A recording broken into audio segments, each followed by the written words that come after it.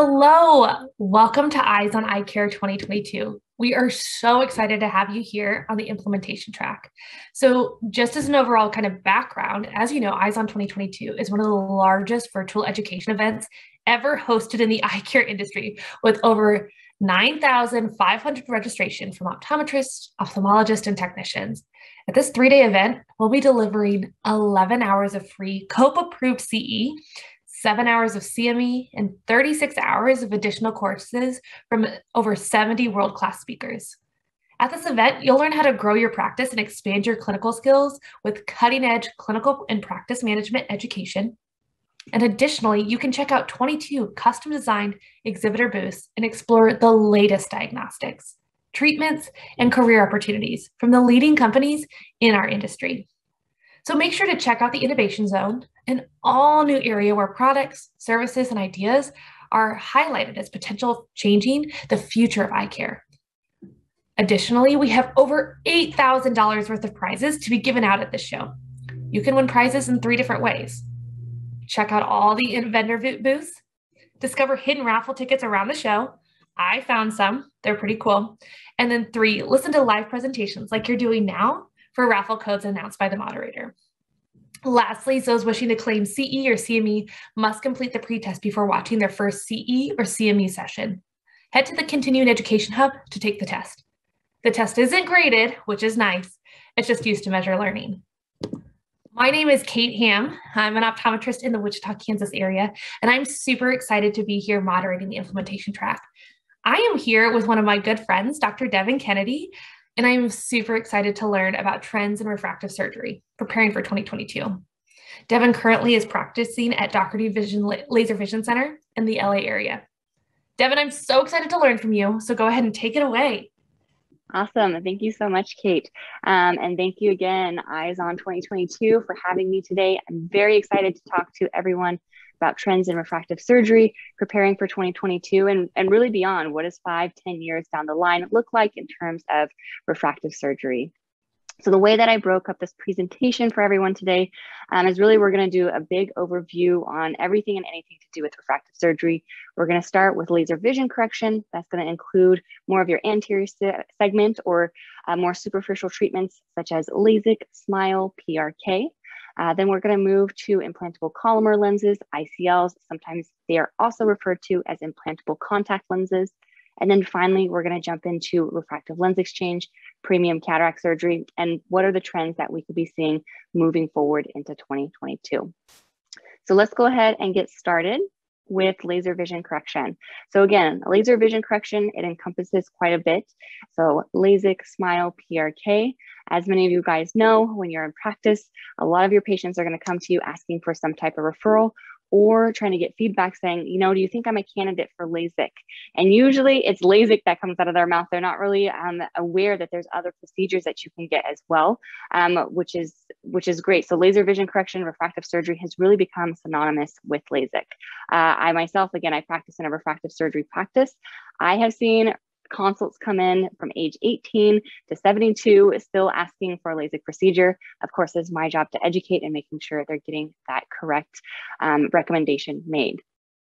One thing that was very interesting, you guys are probably aware of, is that COVID-19 actually changed the laser vision correction trends that were going on. So pre-pandemic to post-pandemic, it looks pretty different. Refractive surgery has proven to be the exception, and that, you know, there was a downturn in a lot of travel. There was a downturn in a lot of purchasing power for a while. And COVID-19 actually almost kickstarted or restarted laser vision correction. So the Refractive Surgery Council, they run reports year to year. And what this organization does is it's trying to empower consumers to make educated decisions around refractive surgery trends. So as you can see, here we come at the end of Q2 2020, there was a large plummet in laser vision correction. For a majority of us, we were all shut down early 2020 for anywhere from 4 to 6 weeks. In that 4 to 6 week period, all elective surgery was postponed just because the hospitals were so impacted at that time. So we really saw that trend downwards. And then when you look at the Refractive Surgery Council report, they actually report a consistent and strong laser vision correction procedure volume since the fourth quarter of 2020. And you can see that here as it tends to spike up. And that acceleration has only continued to grow into 2021. So at the beginning of 2021, it showed great promise, and it has actually continued, and we're reaching our highest levels in laser volume since the RSC has started reporting that tracking in 2015. In my practice, I could back that up. I have seen this happen in 2020, again, after everything opened back up. Our referrals and individuals interested in any type of laser vision correction went through the roof, and we're still seeing that trend. We're beating our numbers from last year, even through 2021. So we really don't show any signs of slowing down moving into 2022. And this trend was actually a big surprise for a lot of refractive surgery practice, for a lot of refractive surgeons, and that LASIK PRK SMILE started jumping back up once everything opened up. And it was kind of 5 main reasons that were teased out and why we were seeing patient interest in getting laser vision correction. The first one being those repeat warnings: avoid touching your face, making sure you're watching hands. And patients became very aware that they were touching their face constantly, and applying contacts became one of those big worries. So a lot of our contact lens wearers actually decided to stop wearing contacts just because we didn't know a lot about the virus at that time, and moved to glasses wear. I would say even when I'm doing pre-op exams, I generally ask my patients, are you primarily a contact lens wearer or a glasses wearer? And for a large majority of patients, they've been telling me, well, before the pandemic, I wore contacts all the time, and now I've shifted to glasses. So the past year, I've really been a glasses wearer. So that trend has still continued, that people are not wearing as many contacts maybe as they were pre-pandemic levels. Finally, we've got number 2, glasses fogging while wearing a mask. This has caused a big issue. There was news reports on this, news articles coming out on how we can reduce that fogging of the lens. A lot more individuals have extra downtime for surgical recovery. Of course, with that shutdown, a lot of workers actually went to a remote setting rather than in office, and it allowed for a lot more flexibility. So patients actually felt like they had time to recover. The great thing about LASIK, for instance, is that visual recovery is pretty quick, usually within 24 hours. If you have to jump back on your computer to send out an email, you could. And then number 4, there was an increase in disposable income. Traveling restrictions caused a lot more disposable income, because in 2020, a lot of people weren't actually able to go out of the States as they had planned. And then lastly, a lot of my younger patients are actually reporting this, that they were spending more time on their digital devices, again, working remote. Really, you're just looking at a screen all day, and they felt that their eyes were getting very strained, dry, specifically when wearing contacts at the end of the day, and they were looking for a way for their eyes to feel better.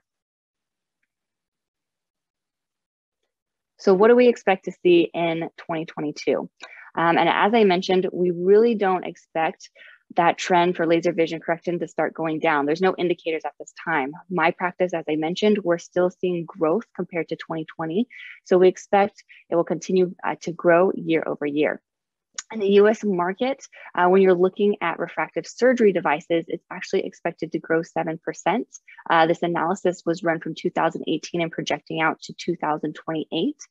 The one thing that I thought was very interesting when I was reading this marketing report is that there's actually quite a bit of microkeratome lasers that are still going to be used. So I would have thought, or would assume, that it would be more all of laser assisted with wavefront guided and topography, but just be aware, even as we move past 2022, 2025, 2030, you are still going to be having MK LASIK.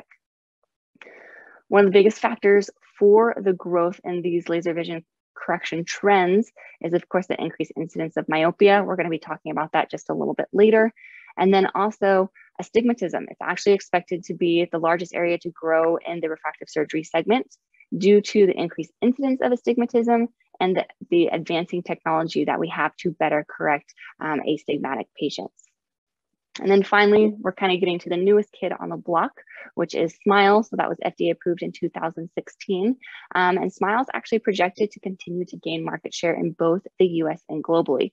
So what that means for us as optometrists is that when you're co-managing, I would expect not only to have, say, a LASIK or PRK patient, I would expect to see more and more SMILE patients coming through your office in 2022 and beyond.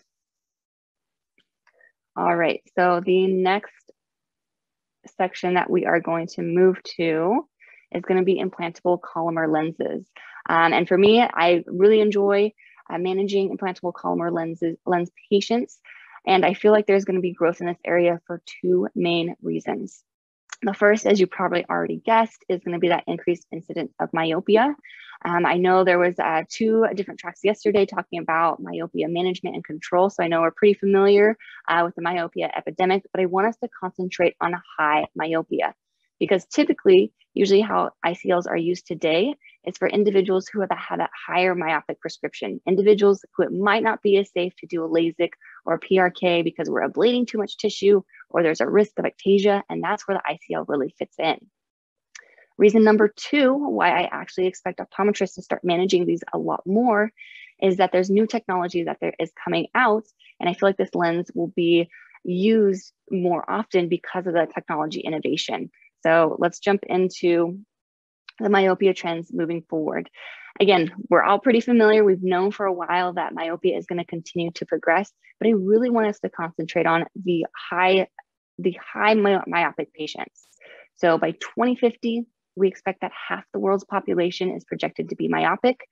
Of that population, 1 billion people are expected to have high myopia. In the studies and the reviews that I was looking over, high myopia was defined as greater than 5 diopters of nearsighted correction. Then by 2050, 58% of the US population is expected to be myopic. So that's even more than half of the US population. So again, there's going to be a big growth in that myopic correction. For global projections for high myopes, it's estimated that 10% of the population will be highly nearsighted. And then finally, when you look at the comparison from 2000 to the projected numbers for 2050, high myopes have gone up by 7.5 times, which is a huge number to keep in mind. These implications go beyond just refractive surgery. High myopes, we're going to be managing for pathological myopia, increased risk of glaucoma, increased risk of lattice, tears, detachments. So there's a lot of medical implications in addition to potentially using refractive procedures to help these patients. And then when I was going through this lecture, there was two questions that weren't quite answered in these past studies and projections. The first is, how is myopia control going to change these trends? If we're educating the public and they're more aware, will myopia maybe not be half, will we be less than that? So that's a question we just don't know. And then number two, of course, we couldn't exactly prepare for this one, but COVID-19, how has it changed the progression of myopia in children? And how is that going to change the projection of these mild, moderate, and high myopes? There was a really interesting study that came out earlier this year in January. It came out of China, and it was looking at just that. Was there an increased incidence in myopic shifts due to COVID-19 and the shutdowns? So for this study, what they did, it was a longitudinal study. It was started in 2015. Over 100,000 children were followed between 2015 and 2020. During the beginning of the school year in 2020, schools were actually closed from January to May due to COVID-19. And of course, if the schools were closed, students were moved to home-based learning. So a lot more screen time, a lot less time outdoors. The way that they gathered the data, they used photo screenings and then refractive surgery screenings, and they ran an analysis on that. And ultimately what was found is that home confinement during COVID-19 was associated with a substantial myopic shift for younger school-age children ages 6 to 8. And so that approximate shift was about 0.3 diopters. The study did go to point out there is some limitation in the data that can actually be used from the study. For instance, preschoolers were not included. This went from age 6 to 13. There was no cycloplegic refractions that were actually used and analyzed. And then there was a lack in biometry. There was no data on axial length and then corneal curvature. So there is some data missing, but overall that general trend was saying, yes, we might be seeing this myopic shift. So I'm interested to know more of these papers that come out in the coming years, whether it's a US population, European population, and then looking at how that compares against the study that took place in China. So when you look at the trends, I really want us to concentrate on ages 6 through 8. That is really where they saw that big shift. So when you look at the prevalence of myopia from 2015 to 2019, it stayed relatively stable. It was less than 10% of children. When you get to 2020, you see a huge jump. We're going to over 20% of individuals that had myopia. specifically mild myopia, and now we're even seeing moderate myopia. When you look at the 7-year-olds, again, you're seeing a pretty equal jump here, but now we're getting more moderate myopia, which carries over to the 8-year-olds. Of course, ages 9 through 13, they were pretty consistent trends. But what this has to do really with the corrective and refractive surgery is now are we almost expediting these moderate myopes and these high myopes because we're already seeing these large changes in ages 6 through 8. And when you kind of take a step back and look back at those global projections, we already know myopia is projected to double. So specifically here on figure number 3, this was through the Holden study. I would like us to look at the age groups from age 20 to 40. You are seeing a near doubling of myopia in that age group. These are the individuals who are going to be in your office asking, hey doc, I really don't like my glasses. I don't like my contacts. Is there anything that we can do about this to improve my vision? I want to be glasses free. And so again, are we going to see an accelerated amount of growth in maybe 10, 15, 20 years from now from these children that had to do home-based learning? So that's something we just don't know yet. And then again, I kind of want to focus really on those high myopia trends. So if we look at figure 2, from, again, this was a study out of Holden Eye Institute. When you look at 2020 compared to 2050, there is a doubling of highly myopic patients globally, which is a huge amount. Again, we have those medical implications, and then we also have patients who are going to be looking for refractive surgery correction. And just as a reminder, high myopia was defined as -5 diopters or greater for those individuals. So where does that leave us as PCP or as primary care optometrists? What options are available for our highly myopic adults who are interested in refractive surgery? As I mentioned, a lot of times these patients don't have that many options because we're ablating too much corneal tissue. When I start seeing these -8, 9s up to -16, we're going to recommend that this patient move into an ICL lens for that vision correction. I wanted to quickly and briefly kind of touch on what an ICL is, if you're just not as familiar with this type of refractive surgery correction. So ICL technology in the US, currently there is only one lens that is approved through the FDA. It's a posterior chamber phakic intraocular lens that's produced by Star Surgical. I am not a paid consultant by Star Surgical, but I thought it was important to kind of walk through sequentially what goes on with ICL surgery. The current approval ratings for myopia is anywhere from -3 to -15 diopters, and toric correction was also approved, which goes from -1 to -4 diopters. Currently, individuals age 21 through 45 can get this procedure. And then ICL is actually a 2-step procedure. So the first step that's typically done is creating a fluid channel at the superior iris. There needs to be created a peripheral iridotomy, typically done 1 to 2 weeks prior to surgery using a YAG laser.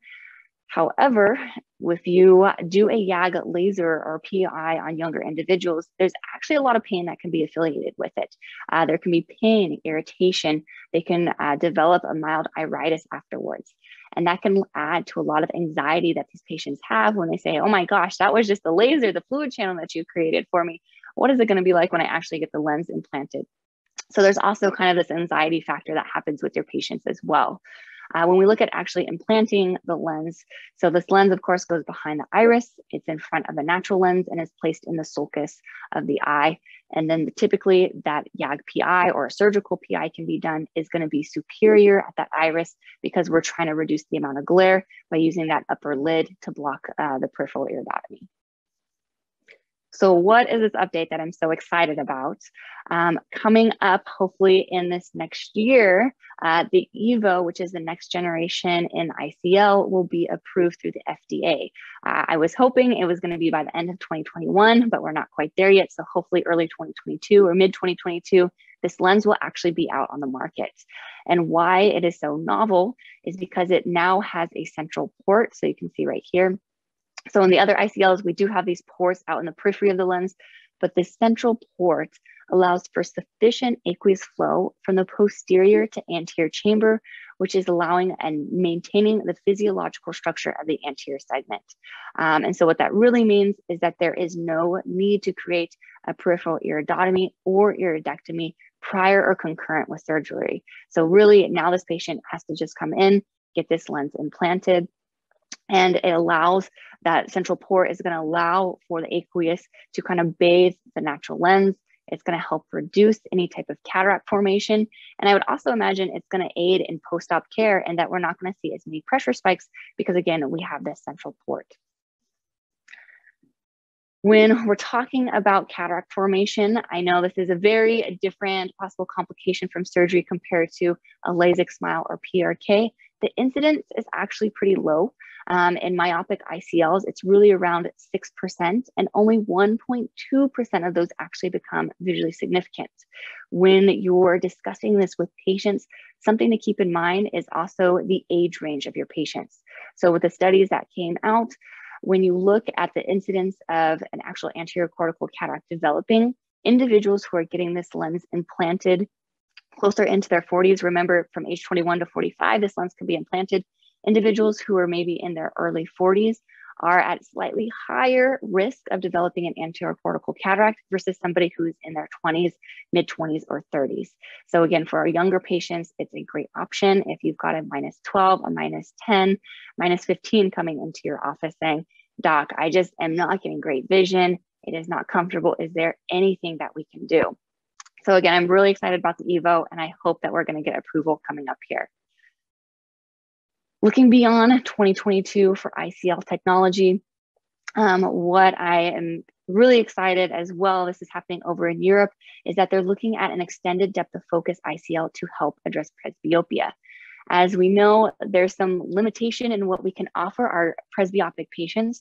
Really, our options are either LASIK with a monovision setup, or we can potentially do a refractive lens exchange. But there's some risk with refractive lens exchange, right? So if you have a 43-year-old who is looking for answers to their presbyopia and their nearsightedness, and we want to do a refractive lens exchange, well, do we really want to take all that accommodative effect that they still have? Granted, they're going to lose it over time, but a 42 or 43-year-old, that's pretty young to do an RLE.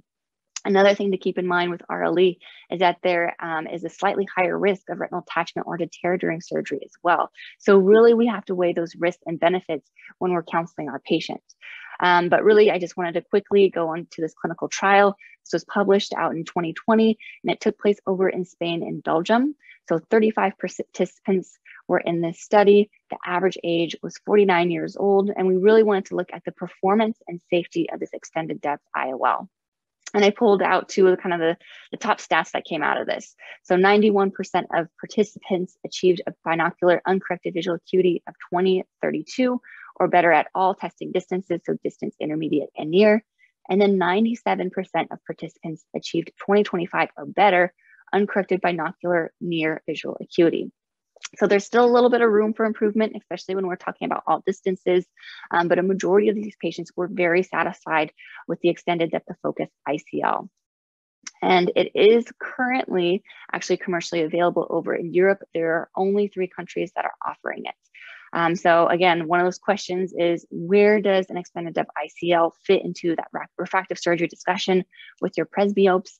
Again, advantages and disadvantages that we have to take into account. And of course, I don't really expect to see this lens over in the States for some time because we still have to go through FDA trials and approval over here. All right, so the last area that I'm going to have us touch on is refractive lens exchange and premium cataract surgery. So what do we expect to see moving forward in the next year, 5 years, 10 years? So in terms of those trends to watch, there's kind of 3 areas that I'm going to have us touch on. One is the increased implantation of premium IOLs. When you look at the global revenue in 2019, premium IOLs accounted for 1/3 of global revenue, and that's expected to grow up to 45% by 2026. So that premium IOL revenue is projected to account, again, for 45% of all revenue generated by surgery, which is a large market share. In terms of the US and what to expect in our patient populations, it's projected that premium IOL implantation, so if you're sending your patient out, about 16% of your patients, you should expect to have some type of premium IOL technology implanted during their cataract surgery. And then again, by 2026, that's expected to grow up to 21%. So these lenses are going to become more common in your practice when you're co-managing these patients. So it might be a good idea just to keep up to date. I know tomorrow there's 2 tracks talking about cataract surgery and premium IOLs, which I think will do a fantastic job going to what that looks like for 2022 and the future beyond. I'm also going to have us talk about increased utilization of femtosecond laser. So this is also called laser-assisted cataract surgery. A lot of patients coming in for cataract evaluations are actually asking me about it even before I start the conversation. They're very interested in laser-assisted cataract surgery versus a traditional technique. So we're going to go over some key points in a meta-analysis that was done so that if your patients come to you, you kind of know the stats and data behind that. How is it different from a traditional cataract surgery? And then finally, I'm going to have us go into immediate bilateral cataract surgery. So this is having cataract surgery on the same day. Standard of care in the US typically is we do one eye at a time, usually the worst non-dominant eye, followed by the second eye 1 to 3 weeks later. And that paradigm could potentially be changing. We already have early US adopters. There's large medical insurers and financial institution, or I should say medical institutions that are already doing this. Kaiser Permanente and the Veteran Affairs Medical Centers have started to shift to bilateral same-day cataract surgery. And in some countries in Europe, this is actually what a majority of their patients do. In Finland in particular, about 40 to 60% of cataract patients actually get bilateral same-day cataract surgery. In Spain, in certain regions, up to 80%. And then in Ontario, up in Canada, our Canadian friends up north, they also have a tendency to do immediate bilateral cataract surgery.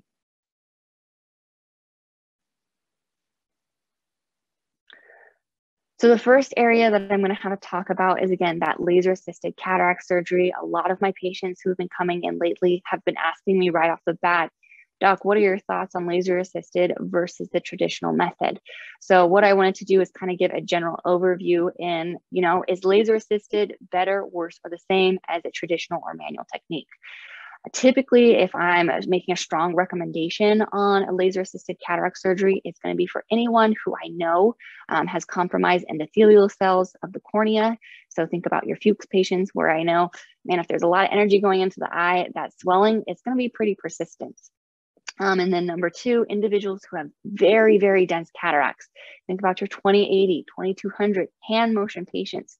We already know that a ton of energy is going to have to go into the eye to break up that cataract and remove it. So we do know that laser assisted is going to allow us to put less energy into the eye, which should have less swelling down the line. And then when you look at the studies, so this was a study and review over these meta-analysis that were pulled. The study came out in Australia 2021, so a little bit earlier this year. They broke it down into 4 main categories, comparing laser-assisted versus traditional. So starting at corneal recovery, it's still a little mixed to conclusively say if laser-assisted is better over a traditional technique, but the meta-analysis, it did suggest that less ultrasound energy is used, and that will lead to less corneal tissue damage. So again, your Fuchs patients, this could be advantageous for them, or somebody who's already had a DSEC or a DMEC, and we know they have a compromised cornea. Then in the study, it also showed that laser assisted is actually safer in shallower anterior chamber patients, less than 2 millimeters. So typically those are going to be your hyperopic patients. In terms of visual recovery, this is probably the biggest question that I get.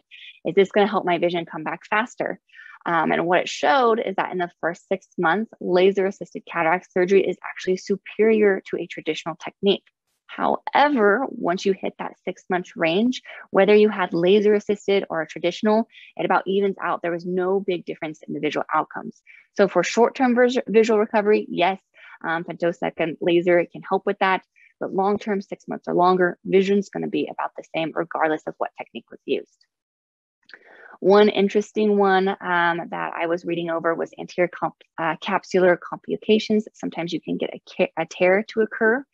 In this study, it found that there was actually an increased incidence of anterior capsular tears with laser assisted, but those visual outcomes were not any worse for it.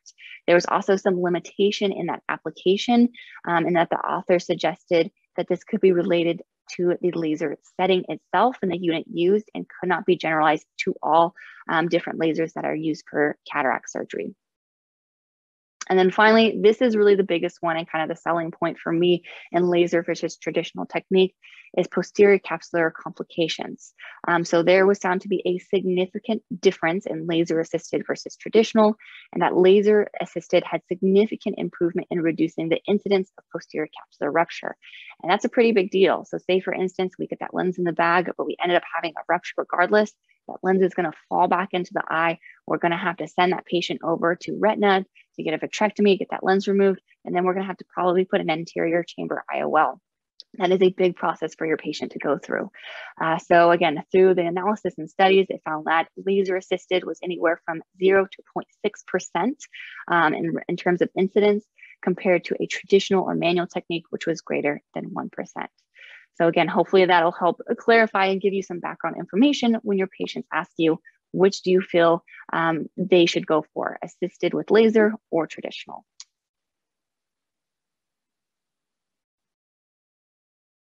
All right, so that last trend that I'm going to have us touch on, and really I see this more taking place probably in the next 5, 10, 15 years as we continue to evolve, is going to be immediate bilateral cataract surgery. So as with anything changing in medicine, there are always risks and there are always benefits. And the biggest benefit to immediate bilateral cataract surgery is actually cost savings and cost effectiveness. There was a study run looking at the 2012 Medicare reimbursements, and what it found is that there was an estimated $500 million that could have been saved if more of those patients had been immediate bilateral cataract surgery versus having surgery done one eye at a time. And as we already know, healthcare expenditure is already a big issue here that we have to keep in mind with our patients. Other advantages include alleviating blockage from deferral cataract surgeries during the COVID-19 shutdown. I can actually speak to this anecdotally. We had a lot of Kaiser and veteran patients who actually came to our practice who wanted to pay cash instead of going through their medical insurer because they didn't want to wait the 6 or 9 months.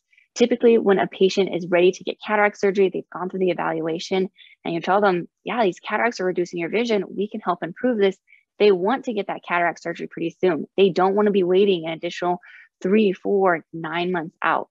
So again, this can help alleviate that blockage. There's also going to be increased efficiency in your exam flow. There tends to be fewer clinical visits. That post-operative care is simplified and streamlined because again, both eyes are done on the same day. Another large advantage for quite a few of our patients is that there's only one application of general anesthesia. No, but not a lot of people are running to sign up to get surgery on their eyes. There is a lot of nervous patients out there. And there's also a lot of patients where they may be wheelchair bound. It may be difficult to actually get them to a surgical center or ambulatory center. So one application of general anesthesia would greatly benefit these patients versus having to go through the whole process again. And then finally, just taking into mind our patient comfort, there would be a reduced amount of anisometropia between getting the first eye done and the second eye. So think about your high myopes and your high hyperopes. I just had a +6 hyperope who had surgery on one eye. She had to wait 2 weeks to get the other eye done.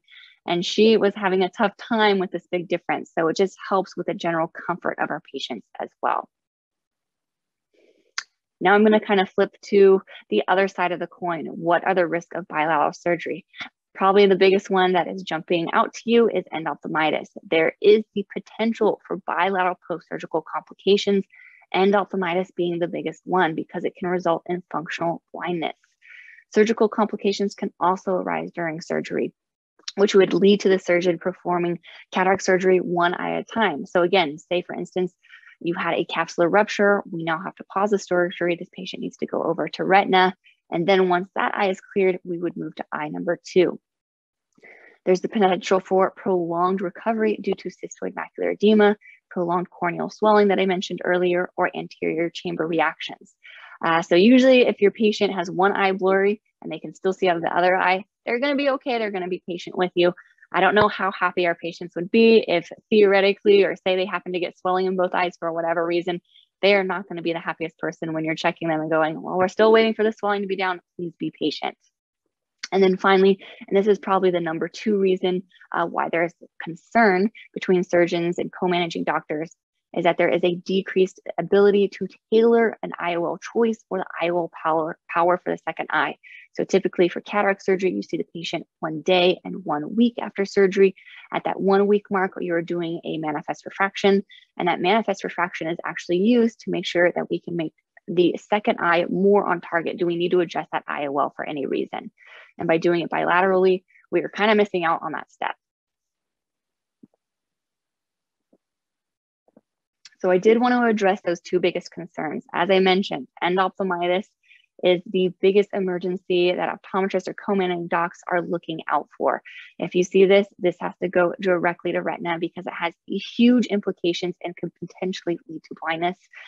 Fortunately, in all the studies that were done, there were only 4 cases of bilateral endophthalmitis resulting from same-day cataract surgery to ever be published, all of which breached protocol. So by protocol, what that means is if you are going to do a bilateral cataract surgery, you need to make sure that your stellar technique is used on eye number 1. All those tools and equipment need to be removed, and then a new sterile field, all new equipment needs to be used for eye number 2. So again, in those 4 cases, that protocol was breached where the sterile field was compromised. And then in a case analysis review, over 95,000 cases of same-day bilateral cataract procedures were evaluated for the incidence of endophthalmitis. It was 1 in around 6,000, and that was further reduced with the use of intraocular antibiotics to 1 in 14,000, which is pretty close to what we would expect for someone who had a delayed sequential bilateral cataract surgery. So again, could it theoretically happen? Absolutely, it could. But fortunately, only 4 cases have been reported. All right. And so the last concern for when we're doing bilateral cataract surgery is, again, we're missing out on that 1 week post-op so that we can better target the other eye. Again, it's the number cause 2 for concern, just because we're missing that window. And from two studies that came out, that's really only partially true. We can actually mitigate that risk of being off on IOL calculations if we're using the most modern and up-to-date diagnostic tools. So for instance, using an IOL Master 700 LensStar with the most up-to-date generation of IOL formulas, making sure we're appropriately diagnosing and looking out for early tear film abnormalities and making sure that's treated prior to doing any of that diagnostic testing. And then making sure that the intraoperative systems that are being used are the most up-to-date. If that is all done, what these 2 studies found is that it's actually very similar in the refractive errors that you will obtain between delayed sequential bilateral cataract surgery versus same-day cataract surgery. And keep in mind, when I'm talking about doing immediate bilateral cataract surgery, these cases have to be really hand-picked. These have to be good candidates. For instance, we would not be doing a patient same-day bilateral cataract surgery if they had prior refractive surgery. So think about somebody who had surgery 20 years ago, RK, you could have PRK, LASIK, because we already know there is a slightly higher chance of miscalculation from having that corneal tissue altered. So those would not be good candidates for that. We would still be doing a delayed sequential bilateral cataract surgery because we truly do need that input from the 1 week post-operative prescription to be able to better target the second eye.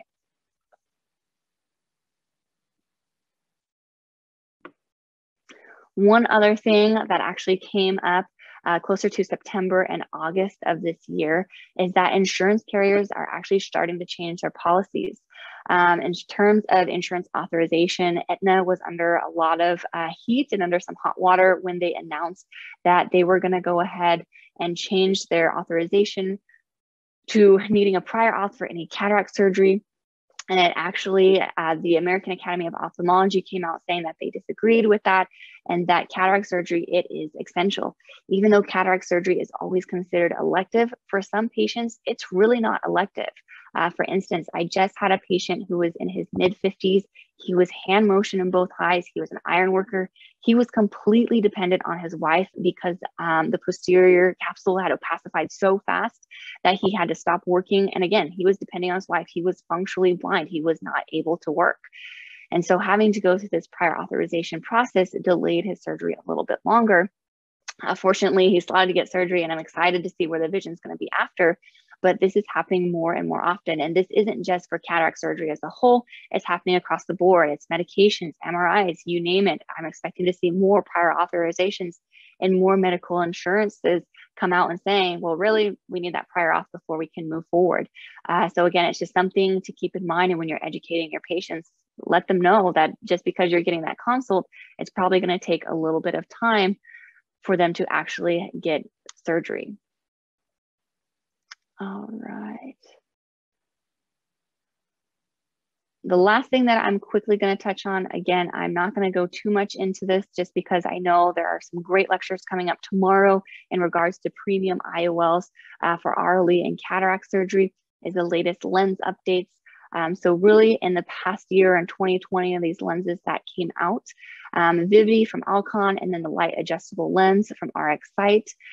There are two lenses that have been getting a lot of buzz and are pretty exciting. At my practice, we have been using the Vivity lens, and we get a lot of good feedback from our patients.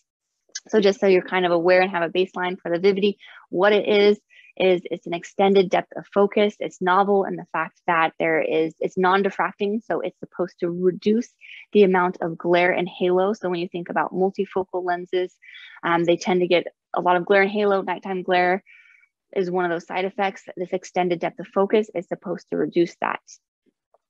And the claim and the deliverable here is that it's supposed to provide monofocal quality vision distance for both intermediate and distant. So typically we'll tell our patients you'll get good driving distance, and then that dashboard or your computer, you'll be able to read pretty well, but you'll still need reading glasses. And we have patients who have absolutely loved this lens. So it's been exciting to be able to use this lens, and I'm excited to see how patients keep responding to it.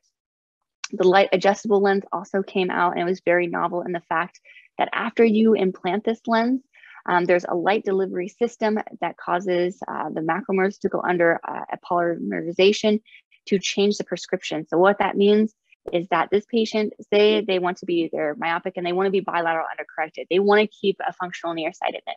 So say we implant both of these light adjustable lenses, that patient can come back to you and say, actually, I think maybe I want to try monovision, or actually, I want to change from being slightly nearsighted and I want to push that prescription out. So with this lens, we actually have the ability to do that. Of course, the patient has to protect themselves from UV when they walk outside, because that's how we're locking in the prescription. So you do have to wear a pair of glasses until the treatment is fully set. But what's really amazing is that there's a wide range of treatment that you can do in one session. You can kind of see it down here from that sphere. You can correct anywhere from -2 diopters to +2 diopters of hyperopia. And then that still correction can go from -0.5 to -2. All right. And I know we are wrapping up our session here. So again, there's a lot of non-FDA approval IOLs that are planning to come out. We're still looking for that holy grail. We're looking for a true accommodating IOL. We're not quite there yet. There's different lenses that are currently trying to get approval for FDA. Clinical trials are currently over in Europe. So that's things like fluid-filled lenses that actually have an accommodative amplitude. Or in this case, again, it's not an accommodating IOL, but what it is, it has a base and lens component where you can implant that base, and then say down the line, there's new technology come out. Well, theoretically, you could go into the eye, take out the optics and put in a new lens. So again, just different ways that we're trying to find, again, that holy grail that we're looking for in an accommodating IOL to give our patients their vision back. All right. And then I did want to take a pause and thank everybody for attending the session and for joining us for Eyes on 2022. I have absolutely loved talking to you guys this morning. And if you have any questions, I am happy to answer them. Devon, this is incredible. I learned so much today. As we've all known that you just are like doing such great things in the laser vision correction world. But there was a question that popped up in the comments, and somebody was curious about with Smile. Would that be acceptable, something to investigate for somebody that's over a -10? What are your thoughts there? So there's still going to be limitation. Again, the biggest thing that we have to keep in mind is those corneal maps.